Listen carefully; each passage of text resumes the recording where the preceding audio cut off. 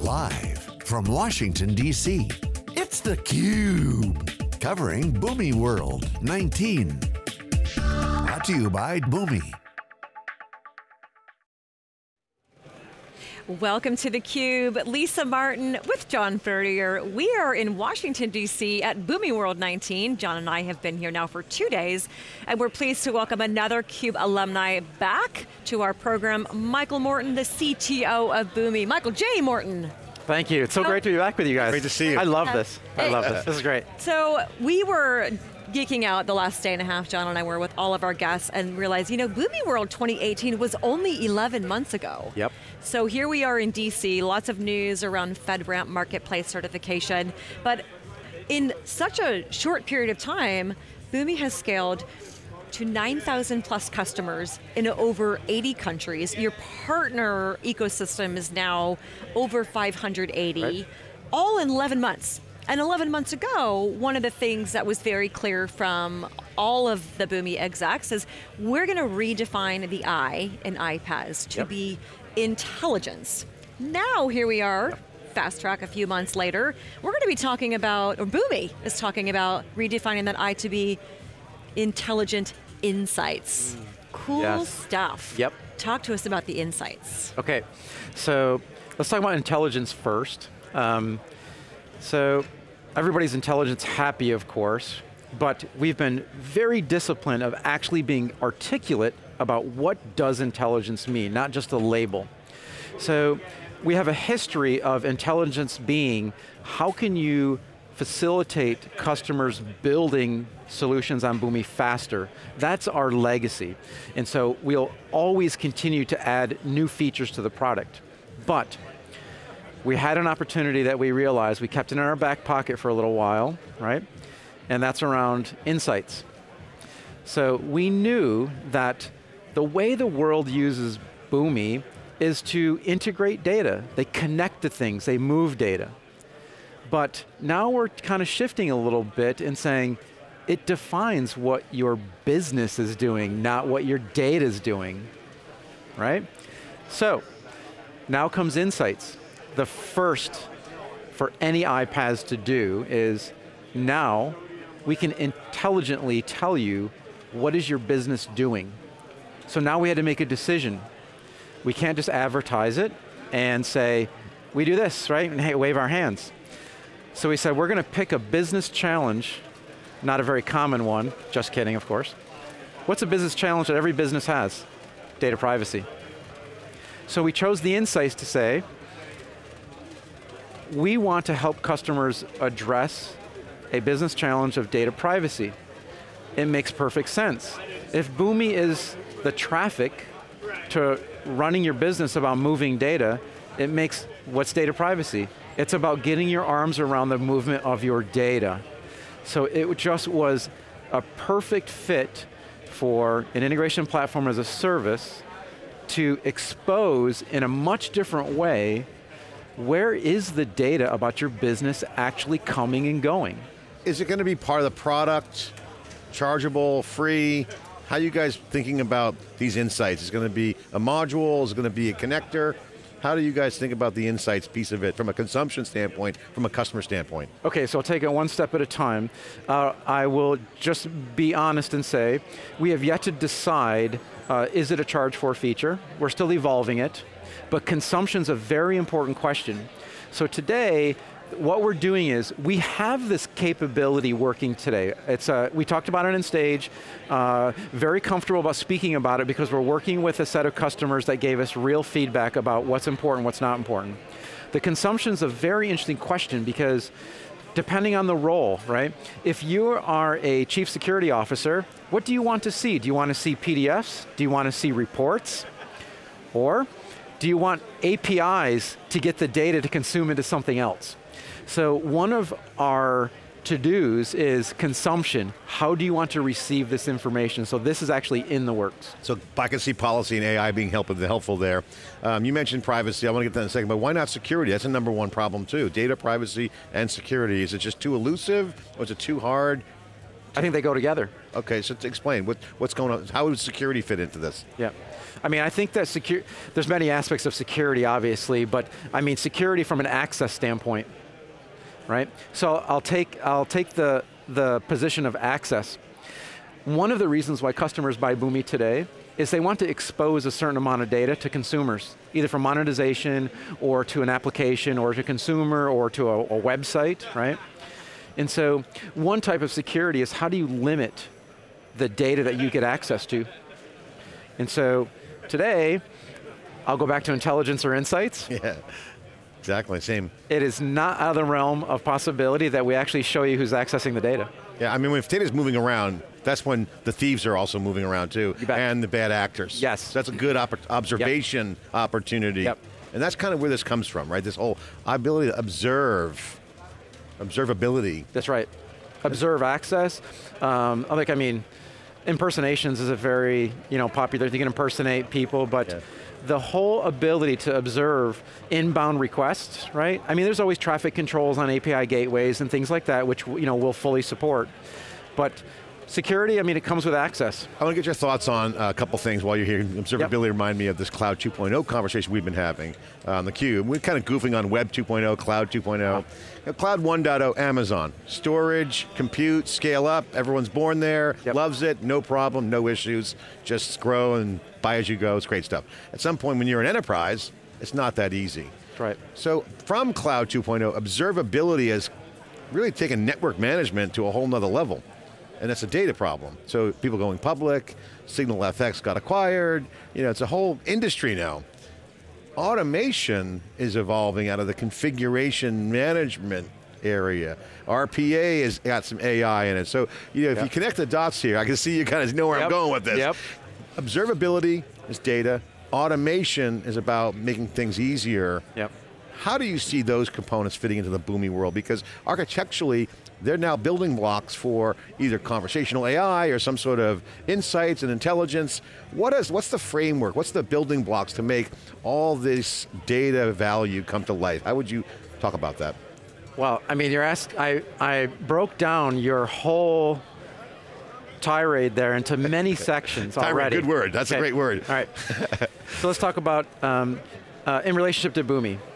You used the word infrastructure, you used the word network, you threw a lot of things in there, and tirade, that's for sure. And it's like, okay, now I have a soup, so I'll just try to pick pieces out of the soup that I think are relevant. Good. So, again, I'll tie back to intelligence a little bit. Boomi, when you use the product, there's an engine that you run, it's a container, right? So you build in the cloud in Boomi, and then you choose where you want to run, right? And part of our efforts around intelligence is to keep that runtime environment healthy and maybe scaling, right?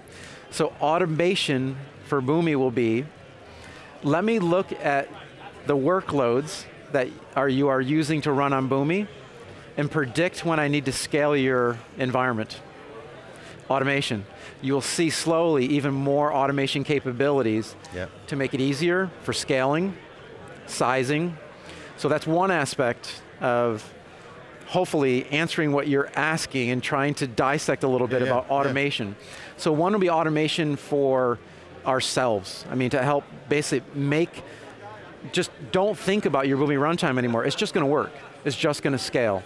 So we are planning to get to that point where it's fully automated. And that's efficiency for you, creates value. Yeah, correct. Deploy resources to other areas. Yes, but here's something else to consider is it also saves our support organization the call. That's the most important thing as a company when you scale, is you have to put in your company culture as you build the product, what can you do to avoid that service call coming in? So I do want to talk about culture a little bit, even for intelligence. And I like to give a very simple example about how does a product like Boomi change their culture about building in intelligence into the product. And I have a great example. So let's say I'm a developer that's been assigned to put a new feature in Boomi, and it has 5 configuration parameters that you need to ask the customer to configure before you can use it. Why? Why 5? Can't I just tell the customer what they need for 3 of those? And now there's only 2? And it gets people thinking, oh yeah, I guess I could have gone back into their metadata. They already did this once, so why don't I just grab that value that they already did? And that's an interesting mind shift when you think about it is, instead of 5, I challenge you to get down to 2. Get it down to 2. So intelligence is not just an outward-facing customer feature, it's a development culture. Yeah, I mean, you're talking about operating systems. It's really a great conversation because, you know, when you look at data and when you were talking about back to the demo and the privacy conversation that you guys are talking about is, if you think about data holistically as a system, not as a isolated thing. Yep. Because that's what you're getting at. It's a systems approach. It is. The data's somewhere. Why have another form? You get it, pull it in, automation. But as you did the demo, people were buzzing about mind-blowing, whoa, look what's flying around. Yep. What was the purpose behind the demo? What was your main point? What were you trying to get across in that demo that you wanted people to walk away with? Was it that there's threats out there, that's an issue, or there are problems to be solved, or is just cool? What was the main driver behind the demo and the privacy as the first step? It's a very good question. And so I'll give you the first thing that comes to mind. The company in data is a living ecosystem. It never stops. It's always in motion. It's harder to manage. It's harder to observe. Boomi is meant to basically build the engine of your living ecosystem, right? How can you possibly, as a human, get insight into that ecosystem? It's impossible. But with a product like Boomi, we're giving you insights into the living part of your business. That's really the theme. Now applying to, you said threats. Good word. Threats to what? In this case, it's threats to being fined about GDPR. It's not necessarily a security breach, but fines are real now. I mean, like there's monetary loss. And so that's the message. What have some of you mentioned the word mind shift in your demo this morning, you mentioned it a minute ago. When you've been working with some of these customers, helping you evaluate this intelligent insight capability, what has been the mind shift there in terms of exposing this information? What are some of the things these customers have been really like, whoa, really surprised that this intelligent insights can show them that they just had no idea about with respect to their business? Yep, great question, because I gauge success on the reaction, right? And in this case, the human reaction is actually seeing a map between countries with lines. It's actually that simple. To visually be able to see as a human the flow of data. Then on top of that, the flow of private data. It's like an X-ray. It's like looking at the bloodstream. Ah, that's a good analogy. Yeah, I mean the blood's flowing. Right. I can't see your blood. Yeah. I can't see it, right? I know it's there. Yeah, I think so. Right? It's red. I hope so. It's like Superman. You can see through the data points to get in on what you want because the data is flowing. You guys make that observable. Now, what about the data that's not in the Boomi platform? Connectors, how would people, I mean, so obviously Boomi's not everywhere. You got 9,000 customers, not 900,000 customers. So there's a lot of other businesses that aren't using Boomi. Can I leverage it with other platforms? How do you think about that? Again, I'm going to interpret what you're asking. There's many other sources of data, of course, that people are not using Boomi to access. But if this may be a bit of a salesman opinion, the more you use Boomi, the more insights you're going to get. So why wouldn't you connect to those things? So, but connecting means I can just connect the data. So I'll give you a hypothetical real-world example.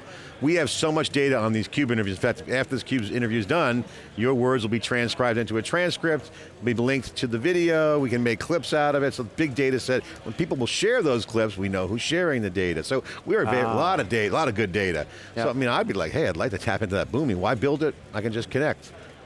So do I connect all my application into Boomi or just my data? That's actually interesting. Now, of course, I'm the CTO of the business, so I'm going to invent stuff on the fly, because that's what I do, right? Yeah. Do you have metadata about, these files? We have APIs, metadata, all kinds of stuff, yeah. So, what we would expect would be this. You would need to, if you're looking for other insights, right? You're going to now need to start combining data. So, analytics is really about taking multiple sources of data, putting it in one place, and mining it for new insights because of correlating things together. And that validates your point about being that sales rep, because more data, the better data. Yep. Look, we just did a master class here.